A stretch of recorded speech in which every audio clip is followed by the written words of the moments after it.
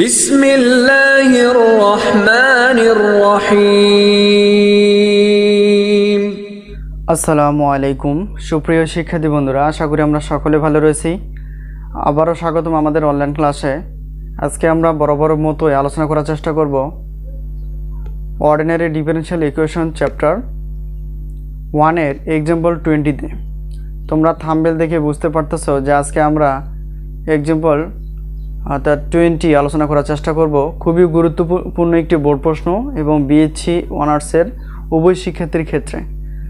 তো যে প্রশ্নটি আমরা দেখতে পাচ্ছি সেই প্রশ্নটি হলো, তো এখানে একটা দেখো, খেয়াল করো, দেখাও যে সমস্ত বৃত্ত গ্রত এক্স অক্ষকে মূল বিন্দুতে স্পর্শ করে তা অন্তরক সমীকরণ, যদি এটা বের করতে হবে। তো আগে যে পর্বগুলো ছিল বা ক্লাসগুলো আমরা দেখছিলাম, প্রত্যেকটা একটা সমীকরণ দেওয়া ছিল, সেই সমীকরণ থেকে আমাদের নতুন একটা অন্তরক সমীকরণ নেওয়া লাগতো। তো এখানে একটু ব্যাপার আছে, কোন একটা শর্ত বা কোন একটা তথ্য দেওয়া আছে, ওই তথ্যকে ব্যবহার করে আমাদের এই সমীকরণটা দেখাতে হবে।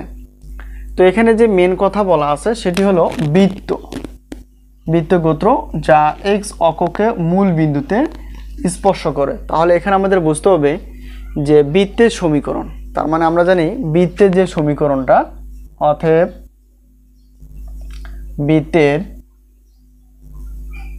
বৃত্তের সমীকরণটা আমরা লিখে ফেলি, তারপর আমরা আলোচনার দিকে চলে যাব।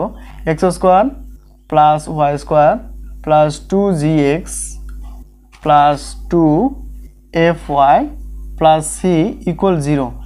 এটি হলো একটা কি বৃত্তের সাধারণ সমীকরণ বা বৃত্তের সূত্র, সমীকরণের সূত্র। তো এখন যে মেন কথাটা এখানে আসবে সেটি হলো যে যদি আমরা একটু স্থানাঙ্ক বিবেচনা করি, দেখো এটা এক্স ও এক্স প্রাইম, ওয়াই ও ওয়াই প্রাইম। তো এটা যদি একটা স্থানাঙ্ক হয় আর এখানে বলছে মূল বিন্দু, তো মূল বিন্দু কোথায়? এই জায়গায়। আর এখানে বলছে এক্স অক্ষকে মূল বিন্দুতে স্পর্শ করে। তাহলে এক্স অক্ষ, এই অক্ষটা যদি এখানে আসে কি করে, এই জায়গায় এসে আমাদের স্পর্শ করে, তাহলে সেক্ষেত্রে আমাদের কিছু তথ্য আমাদের মনে রাখতে হবে। যখন এক্স অক্ষকে বলবে তখন এই জায়গায় অর্থাৎ এক্স এর ফলাফলটা এখানে আমাদের 0 আসবে। আর তার পাশাপাশি আমাদের কেন্দ্রটা, অর্থাৎ যেটা আমরা সি বা ধ্রুবক হিসেবে চিনি, তার মানটাও আমাদের কি হবে? 0 হবে। তো আশা করি আমরা বিষয়টি বুঝতে পারছি। এই হলো আমাদের প্রাথমিক কিছু হালকা আলোচনা। তো এখন যদি বলতো ওয়াই অক্ষকে মূল বিন্দুতে স্পর্শ করে, তাহলে আমাদের কি হতো? ওয়াই অক্ষ বলতে এখানে দেখো, তাহলে এখানে ওয়াইয়ের মানটা আমাদের বা 0 আসতো এবং সি ফলাফলটা আমাদের 0 আসতো। যেহেতু এখানে এক্স অক্ষকে বলা আছে, তাহলে এক্স এর মানটা 0 হবে এবং সির মানটা 0 হবে। তবে আরেকটু কথা বলে নেই, শুধুমাত্র এই জায়গাটা, অর্থাৎ এই জায়গার কিছু পরিবর্তন ঘটবে, আর প্রথম অংশটা কোনো পরিবর্তন ঘটবে না। আমরা যদি বৃত্তের সমীকরণ সম্পর্কে আমাদের বেসিকটা আমরা আগের ক্লাসে যেহেতু পড়ে আসছি, আমরা বেশি আলোচনা করার চেষ্টা করব না। শুধুমাত্র এটা জেনে রাখো, এক্স অক্ষ যখন হবে তাহলে এক্স অক্ষ 0 হবে, সি এই মানটা পরিবর্তন ঘটবে। আর যখন বলবো ওয়াই অক্ষকে তখন ওয়াই 0 হবে এবং সিটা কি হবে? 0 হবে। আশা করি আমরা বিষয়টা বুঝে গেছি। এখন আমরা সমাধানের দিকে চলে যাব। যেহেতু এখানে বলছে আমরা সেই কাজটা করব, x square plus Y square plus 2g, আর এক্স এর মান তো 0, প্লাস 2fy প্লাস সিটাও কত? 0 ইকুয়াল 0।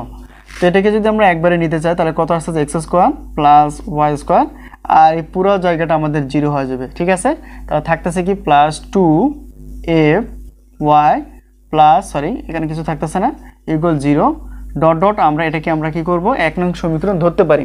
ঠিক আছে, তো এই 1 নং সমীকরণকে আমাদের কি করতে হবে? এক্স এর সাপেক্ষে অন্তরীকরণ করতে হবে। তো এক্স এর সাপেক্ষে অন্তরীকরণ করে, প্রথম অন্তরীকরণ করেই যদি এটা চলে আসে, তাহলে আমাদের দ্বিতীয়বার কোনো এক্স এর সাপেক্ষে অন্তরীকরণ করার প্রয়োজন নেই। তো এখন আমাদের কি করতে হবে? অর্থাৎ আমরা এই 1 নং সমীকরণটাকে এক্স এর সাপেক্ষে অন্তরীকরণ করি। তো এক্স এর সাপেক্ষে দেখো, আমরা সূত্র এগুলো জানি। তো এক্স এর সাপেক্ষে যখন অন্তরীকরণ করা হবে, দেখো তো এটাকে আমরা এক্স এর সাপেক্ষে অন্তরীকরণ করবো, এটাও করব, সবগুলো এক্স এর সাপেক্ষে অন্তরীকরণ করা হবে। তো এই সূত্রগুলো আমরা জানি, D by D x square, এটা আমরা জানি, পাওয়ারটা সামনে আসবে এক্স, তার থেকে একটা 1 কমবে, তাহলে এখানে কত থাকতেছে এক্স, আর 2 থেকে 1 বাদ দিলে 1, আর 1 লেখার প্রয়োজন নেই। তাহলে আমরা এক্সের সাপেক্ষে অর্থাৎ এই যে এটাকে অন্তরীকরণ করলে আমরা কী পাবো 2x, আর এখানে প্লাস ছিল প্লাস। এখন আমরা দেখো এই কাজটা করব d/dx, একই সূত্র হবে। এখানে দেখো 2টা সামনে আসবে, আর এখানে কত আসছে এটা, আর এখানে আসছে যে 2 থেকে 1 বাদ দিলে এখানে কত থাকবে 2y। তো যেহেতু এক্সের সাপেক্ষে আমরা ওয়াই স্কোয়ারকে অন্তরীকরণ করি, তাহলে সেক্ষেত্রে আমাদের যেহেতু এটা কি নয় এক্স নয়, তাহলে সেটাকে আবার কি করতে হবে অন্তরীকরণ করে লিখতে হবে, অর্থাৎ এখানে dx y থাকবে, পাশে এটা লিখতে হবে। তাহলে আমাদের ফলাফলটা কি আসতেছে dy/dx। ঠিক আছে, আশা করি আমরা বিষয়টি বুঝে গেছি। তাহলে এখানে 2y থাকতেছে, আর এখানে কি থাকতেছে dy/dx। ফর্মুলাটা হলো এটা x d/dx x⁴n, অর্থাৎ nটা সামনে আসে আর x n-1, এই সূত্রটাকে আমরা ব্যবহার করে এই কাজটা করলাম। তো পরবর্তীটা লাইনটা কি আসতেছে প্লাস, প্লাসের জায়গায় প্লাস থাকবে, আর এখানে কি আসতেছে অর্থাৎ 2f এর জায়গায় থাকবে।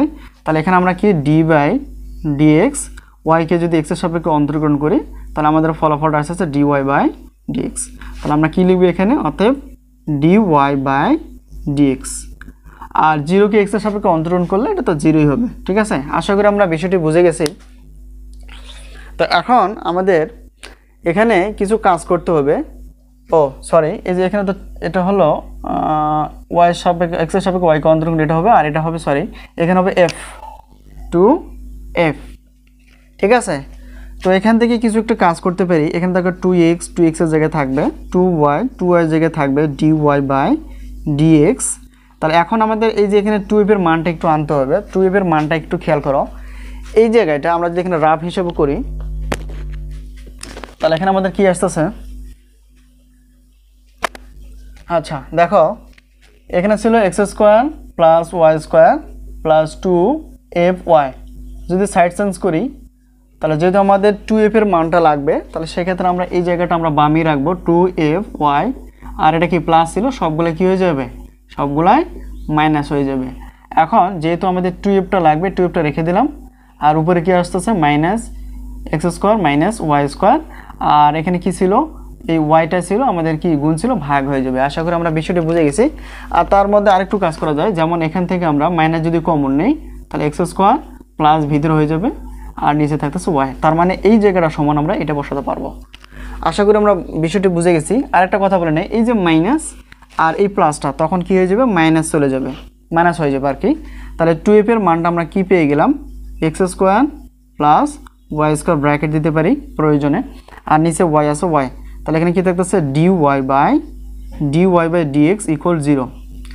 যদি কোনো জায়গায় বুঝতে অসুবিধা অবশ্যই কমেন্টসে লেখার চেষ্টা করবা। তো আশা করি আমরা কিভাবে যে এই কাজটা করলাম খুব সহজে আমরা বুঝতে পারবো। এখন দেখো এখানে একটু কাজ করতে পারি। তো এটা আমরা উপরেও লিখতে পারি, উপরে ভগ্নাংশ, তাহলে এটা আমরা উপরে লিখতে পারি। তাহলে এখন আমরা কি হরগুলো লসাগু করব। হর বলতে এখানে আমরা y, তাহলে y পেয়ে গেলাম। তাহলে এখন দেখো 2x কে এটা নিচে কিছু না 1 আছে, এটা নিচে কিছু না 1 আছে, তাহলে এটা দিয়ে এটা যদি ভাগ করে y পাওয়া যাবে।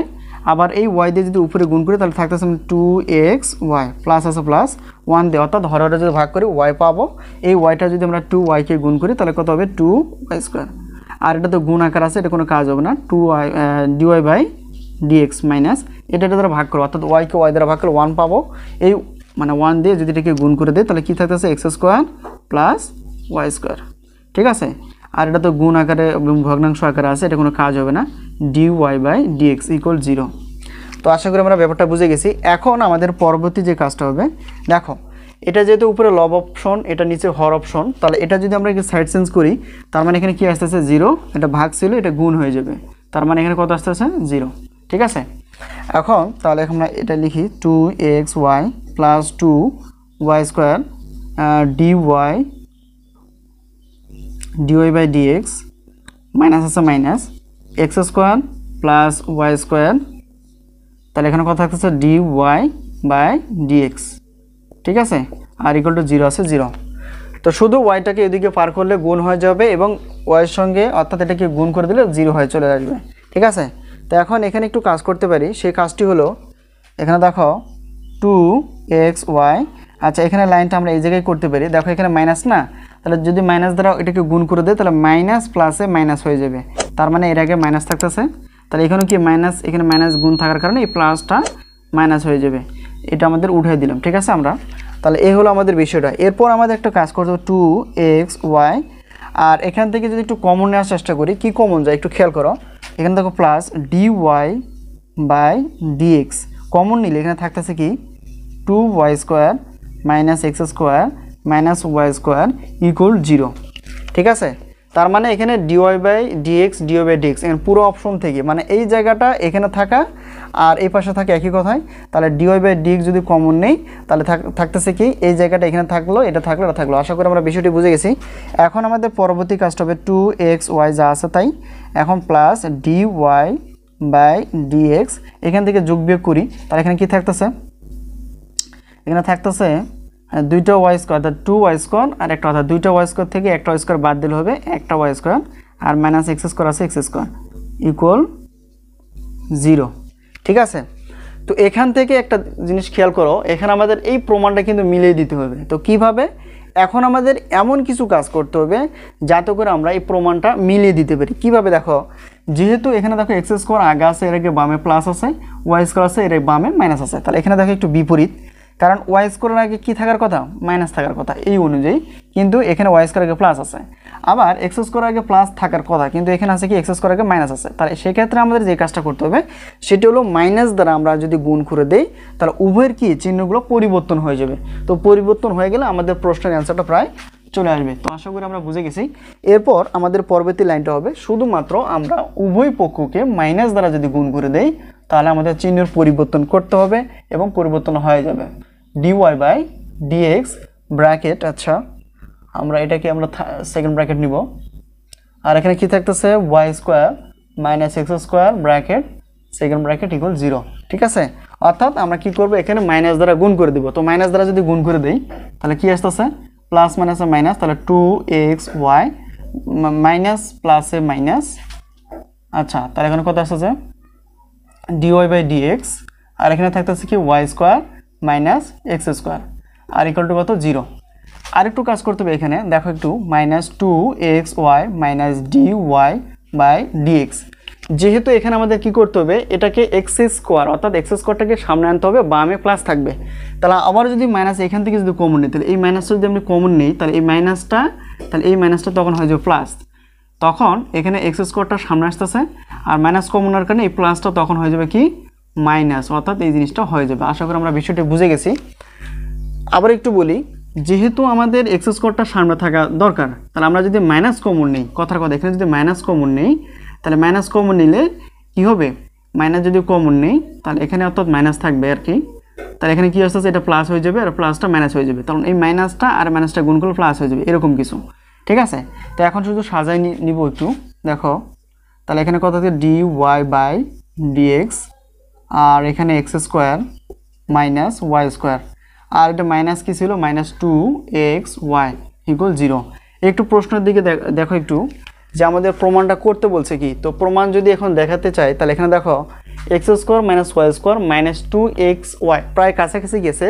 তো এমন কিছু কাজ করতে হবে, দেখো এখানে dy থাকতে হবে অথবা এখানে থাকতে হবে আর এখানে থাকতে হবে dx। তো কি কাজ করলে একটা জিনিস খেয়াল করো, আমরা আরেকটু লাইন বাড়াবো, তাহলে এখানে dy আর এখানে কি x² - y², এটা আমরা কি উপরে গুণ করে দিলাম আর এখানে dx যা আছে তাই, -2xy = 0।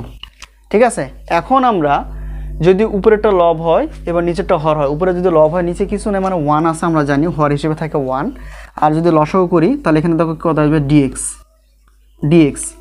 অর্থাৎ dx কে dx দ্বারা ভাগ করলে হরে হরে ভাগ করলে 1 পাবো। এই 1টা আমরা লবের সঙ্গে যদি গুণ করে দেই তাহলে কি থাকবে dy x² - y², মাইনাস আছে মাইনাস দিয়ে দিব।